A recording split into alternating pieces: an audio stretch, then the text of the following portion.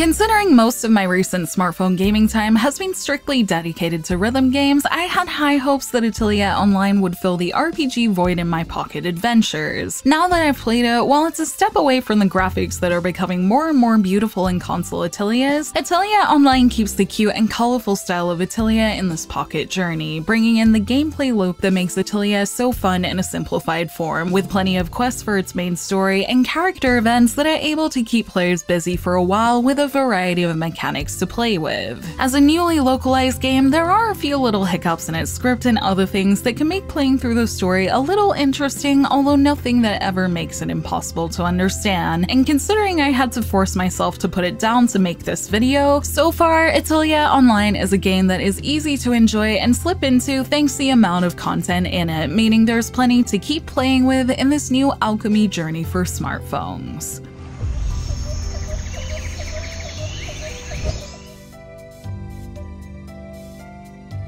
Atelier Online is set on Bressisle Island, an island said to be blessed by nature, which may explain why it's full of materials, and home to the academy where our protagonist studies alchemy, accompanied by a bright fairy called Peppermint as they live their academy life. On this island full of characters adorably named after herbs, the protagonist's goal is to become an alchemist that lives up to the expectations of those around them, having been practically raised by the academy and considering the staff and students of the academy their family, wanting to help them whenever possible. This helpful nature and goal sends them into Atelier Online's journey of meeting new friends, traveling, and learning about alchemy along the way as they explore this colorful Atelier world in the hope of becoming a great alchemist.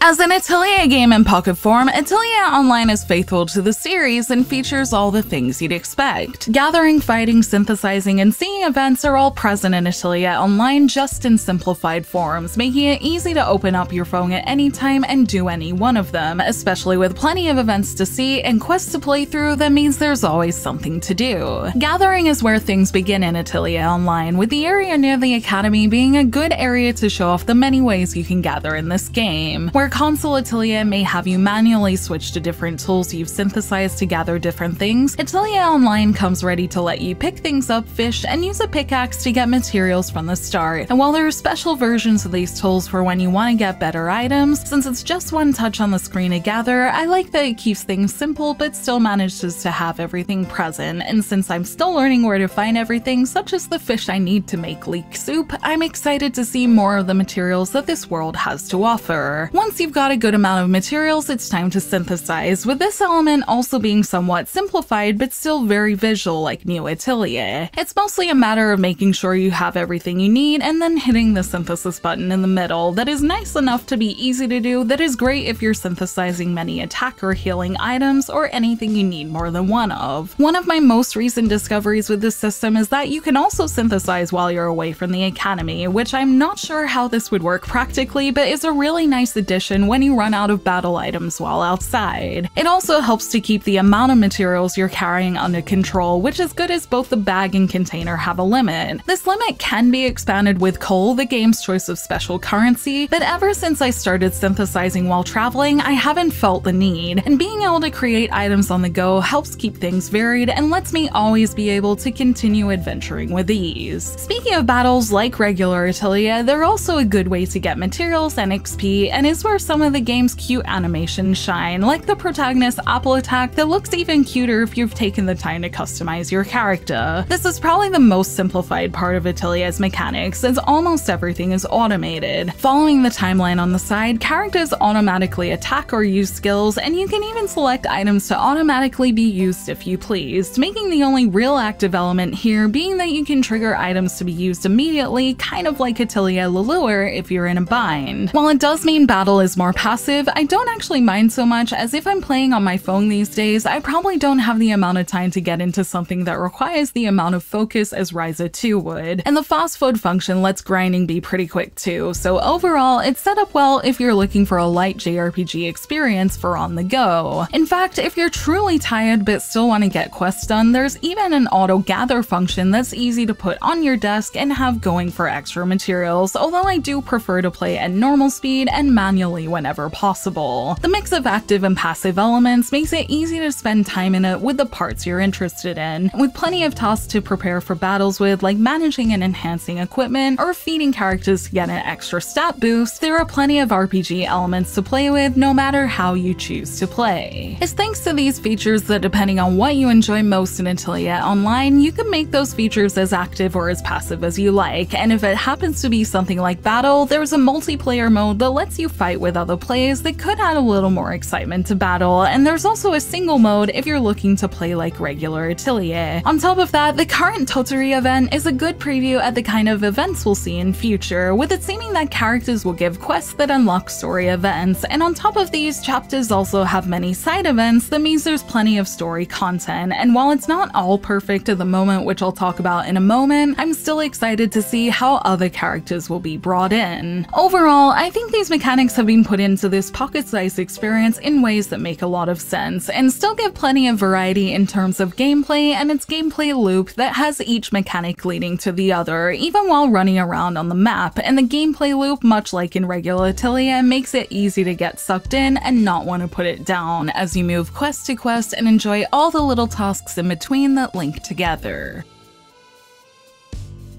The gameplay loop in Atelier Online is where it shines and allows me to get past some of its flaws, which is good as it does feature an imperfect localization that could definitely do with some polish. The localization isn't usually off meaning-wise from what I can hear in the Japanese VO, more so it just has some interesting choices with the way it translates certain things, and while it's not a huge issue right now, as the game is mostly filled with new characters that we're still getting to know, it makes me a little concerned for how some of the characters from the main game will be translated going forward, as the translation leans quite literal. Choices to translate sniffles and fake crying to the bratty sounding boo-hoo, or sounds of frustration having these sweet girls exclaim Jesus, who I'm pretty sure isn't in the canonical Atelier universe, sees the script break immersion on top of the occasional untranslated word or the use of Japanese words like kawaii. And while I'm starting to get used to some of its quirks and have been able to get to know the characters just through the sheer amount of content, it would be a much smoother experience if the localization was more natural. I hope for upcoming events and content the team take more of a look at the localization, as when you have an error in the very first screen of the game, I know that's something that would make me bounce out of a title I don't know so well, so I hope it's sorted out in future to help newer players have a better impression of the game and Atelier, especially since the main game's localizations have gotten so good. The localization is the most obvious issue as it comes up the most often, but on occasion I also encountered bugs in my time with the experience, some that didn't matter so much, such as ones that rebooted my app after somehow clearing quests I hadn't done, but the most noticeable one was the one I found in the current Totori event that saw me finish it a little too easily. After I had fun talking to her and she gave me her quest, after completing the first goal of getting her a fish, instead of requiring me to give her the next item before unlocking the next part, all parts of the story were able to be unlocked by just talking to her, with these conversations having her thank me for things I never gave her. At first I wondered if it was because we weren't able to synthesize some of these things yet, but I've been able to synthesize the items and ingredients since, so I hope future events are a bit more polished in terms of this, as events are one of the main things that keep me coming back to my smartphone favorites. To give credit where it's due though, it's mostly a smooth experience and I don't walk around in the game expecting bugs to pop up and instead just enjoy my time with it for the most part. It's also probably worth keeping in mind that when I jumped into the Japanese version to check on the quest issue, I encountered a bug while auto-gathering, so while I haven't spent enough time in that version to say if it's just the source, this would suggest that it's definitely not just in the English version. All in all, I hope we see more polish in the future, but at least it's been good at compensating players when there's been bigger issues like not being able to log in, so I hope they'll keep supporting the game in the future with content and improvements in future updates.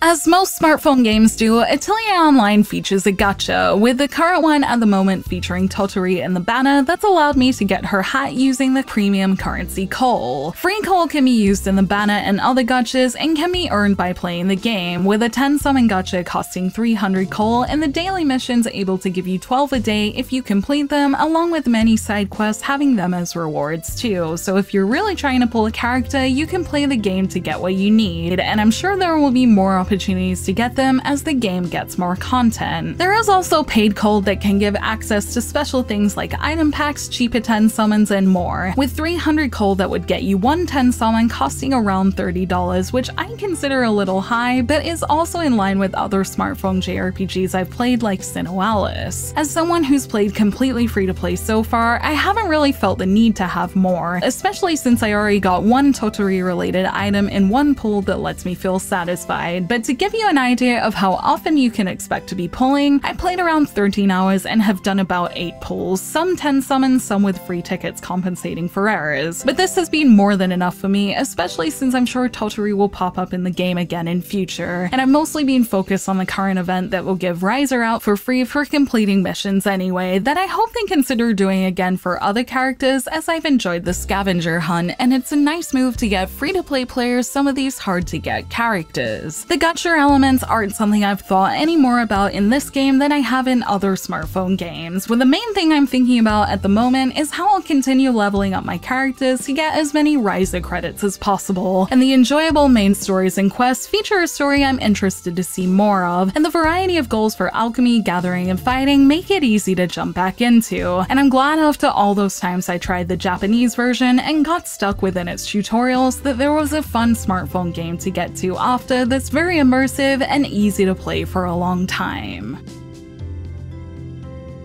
For fans of Atelier looking to scratch that itch on smartphones, Atelier Online is a great way to do this, with its fun customization, Atelier mechanics, big world, and story to explore, giving players plenty to keep busy with no matter how much time you have to play. It's not going to rival console Atelier with its quality and depth, but the simplified mechanics are what makes this game so easy to jump into, and with the fact it gives you many quests to keep learning about its world and gaining things to level up your characters with, make it all feel very playable, and I'm happy to say that for these reasons, it's filled the JRPG void in my smartphone gaming time just like I wanted it to. I do hope it improves on its localization and the bugs I encountered in future, but it's also early days for Atelier Online in English, so hopefully we see improvement in that as time goes on. But in its current form, it's a slightly quirky but very fun experience for fans of Atelier and JRPGs, and I'd recommend it to anyone who's looking for a JRPG to add to their smartphone gaming roster too, as the variety of simplified mechanics makes it easy to keep playing. Thank you for watching this video. Let me know in the comments below if you've tried Atelier Online, and if you have, what did you think of it? And if you've watched to the end, I have a small surprise. Baltrin Games, Atelier Online's publisher of the English version, reached out to me about making a video about it, which I was already planning on doing, but they were nice enough to offer a code to you guys that you can use in the game to get 3,000 ether and a small XP potion. I'll put that code up on screen now. To use it in the game, go into the menu, hit code, and then enter it there. And I hope you guys enjoyed that, and thank you again to Baltrin for reaching out. You can like and share this video if you enjoyed it, subscribe to my channel for more JRPG content like this, and ring that bell to get notifications on whenever I post so you don't miss a thing. You can check out more videos here, and you can find me on social media on Twitter, Facebook, and Instagram, all at JRPG Jungle. Links to those will be in the description below, and until next time, thank you, bye!